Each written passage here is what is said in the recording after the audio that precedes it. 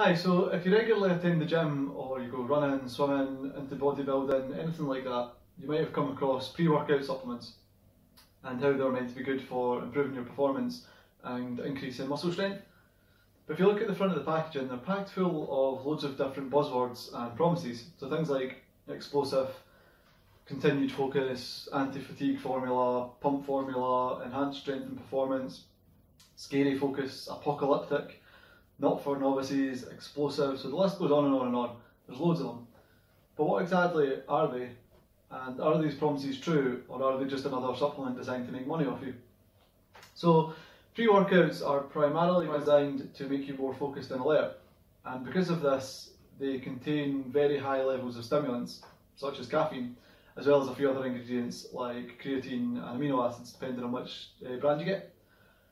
So it's these stimulants which cause you to feel alert and ready to work out after drinking it. And what is often not noticed is just how much caffeine and stimulants they can contain. So I had a quick look at some of the brands, and they're averaging about 300-400 milligrams per serving, which is about 4.5 cans of Red Bull. And there was a couple of brands I looked at which advertised of having 800 milligrams of stimulants. So that is about 10.3 cans of Red Bull, which is quite dangerous. In fact, could be extremely dangerous. So some people have heart conditions and some people have undiagnosed heart conditions, and if they're taking these pre-workout products and not knowing that they've got a heart condition, that could be very, very dangerous considering the effects these stimulants have on your heart rate.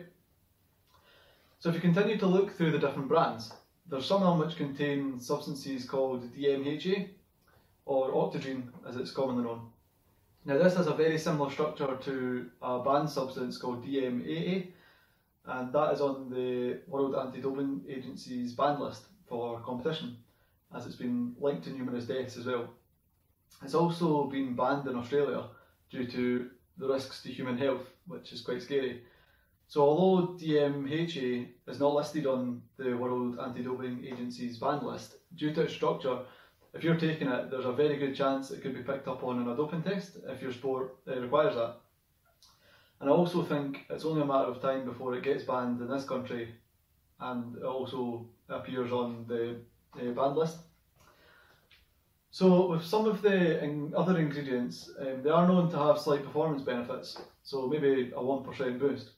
However, to the average person, if you're just going to the gym and taking these pre-workout supplements, if the rest of your diet's not set out properly, taking these is not really going to make any difference at all. So make sure your focus is on the things that are actually going to make big differences.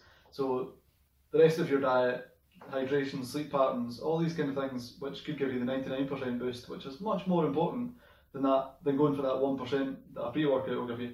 So because the main focus of these pre-workout products is on stimulants, particularly caffeine, you'd be far better, cheaper and safer having a cup of coffee before your workout. Cheers!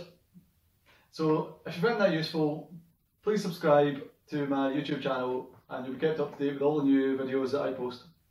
Thank you!